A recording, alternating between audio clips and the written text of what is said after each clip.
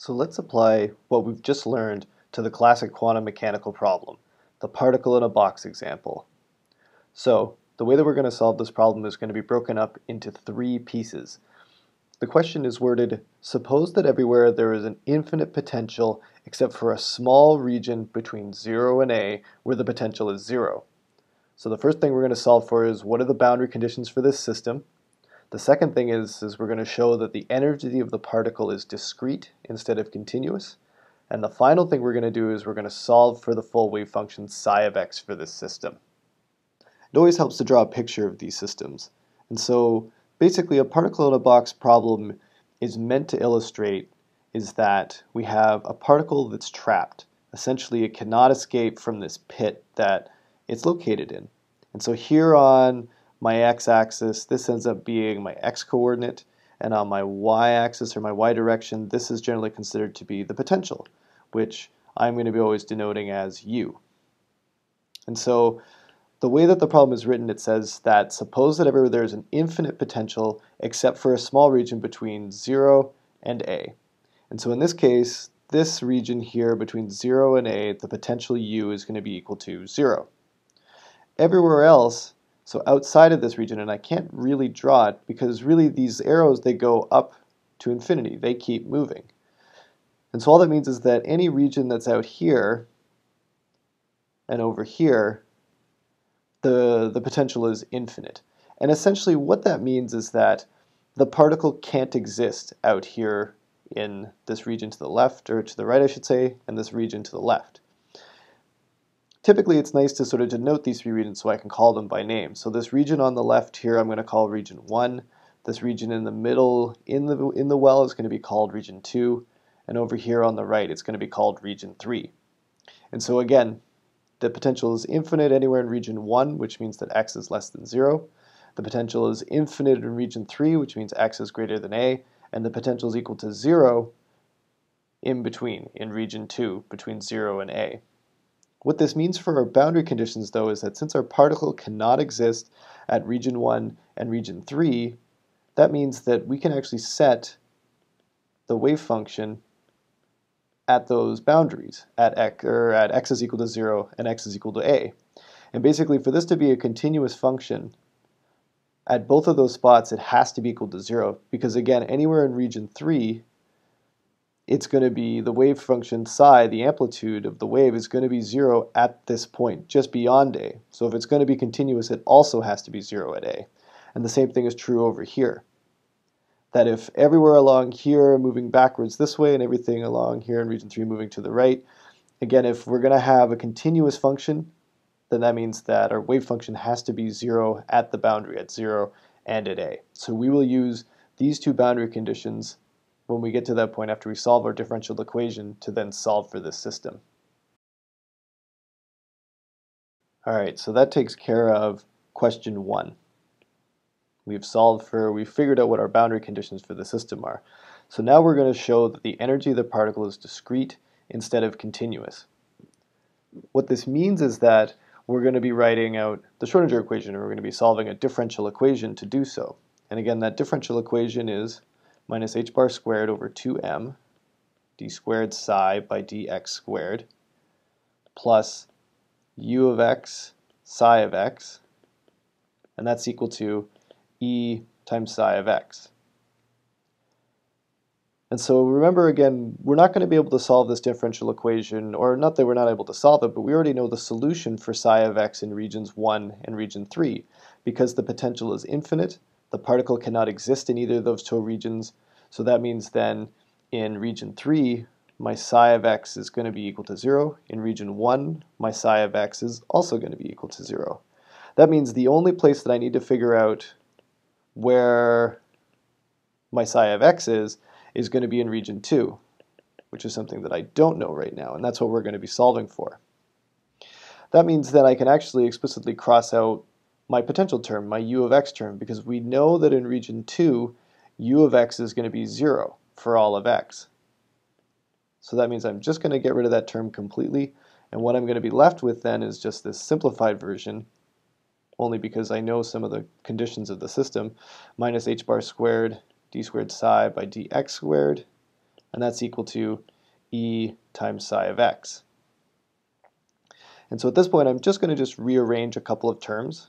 I'm going to just multiply both sides by 2m and divide it by negative h bar squared. So I get d squared psi by dx squared, and that's equal to 2me over negative h bar squared times psi of x. And then finally, I'm going to then just move this term back to the other side, this term on the right-hand side back to the left-hand side, d squared psi by dx squared plus 2me over h bar squared psi of x. And again, this is a plus sign that appears here because I have a minus sign in this term before on the right-hand side. Move it over the other side, it becomes a plus sign. So this differential equation should look very similar to something that we've seen over and over and over again. Because I could simply write this differential equation, and this is an aside, this is very similar to the one that we've solved many times. This is the one where we've got the dy squared by dt squared is equal to, or not is equal to, but rather plus beta squared y is equal to 0. These two are exactly the same formulation that we're going to do to solve Marsh-Schrodinger equation that we used before on this previous differential equation.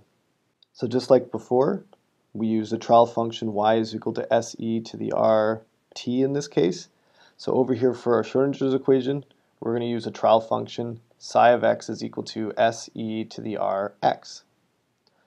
If I take the double derivative of that, d squared psi by dx squared, well, that's just going to be equal to r squared se to the rx. So I'm going to take these two terms, plug that into my Schrodinger's equation.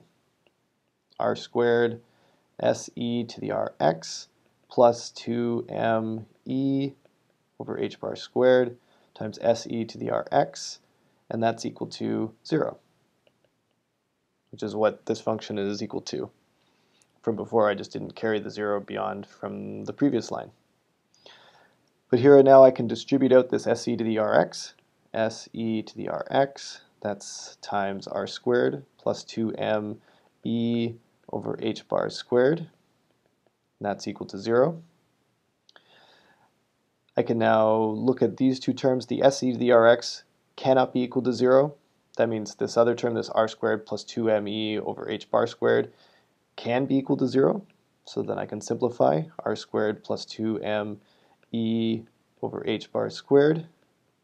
That's equal to 0.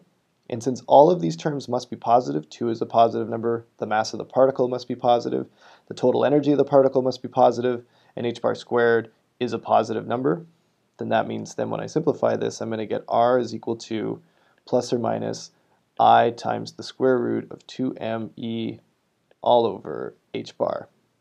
So now we can take this and put together an intermediate solution. That means we'll have psi of x is equal to s1e to the I 2me all square root over h bar x plus s2e to the negative I 2me square root over h bar x. And just like before, we're going to then employ Euler's relationship, e to the I theta plus or minus is equal to cosine theta plus or minus I sine theta. And so we're just going to take Euler's relationship and plug that back into this intermediate solution.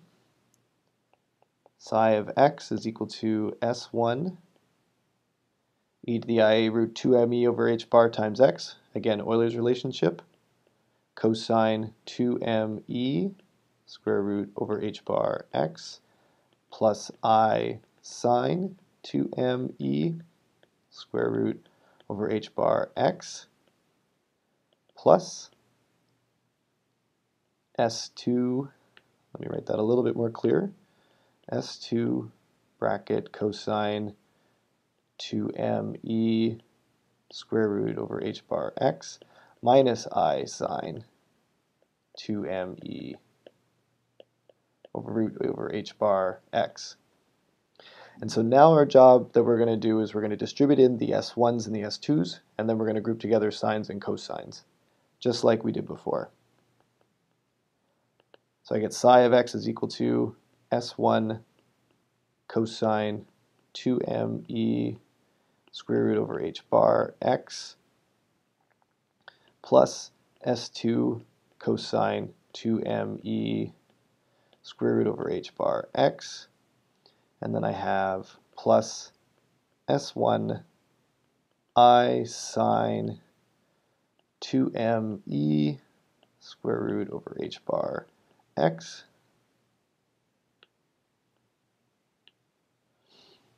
minus S2I sine 2me over h bar x. And so now I'm just going to distribute out a cosine and a sine term in both of these cases. Psi of x is equal to S1 plus S2 times the cosine of 2me h bar, my square root's on top, times x. And to that I'm going to be adding on I times S1 minus S2 times the sine 2me over h bar, square root on top, times x. So now what I have is I have this grouping of constants. I have an S1 plus S2, and I have this I S1 minus S2. But since these are both just constants and they haven't been determined yet, then I'm just going to simply call S1 plus S2 A, and I'm going to call I times S1 minus S2, I'm just going to call that B. So that means then that I can write my intermediate solution now as A cosine 2me square root over h bar x plus B sine 2me square root over h bar x.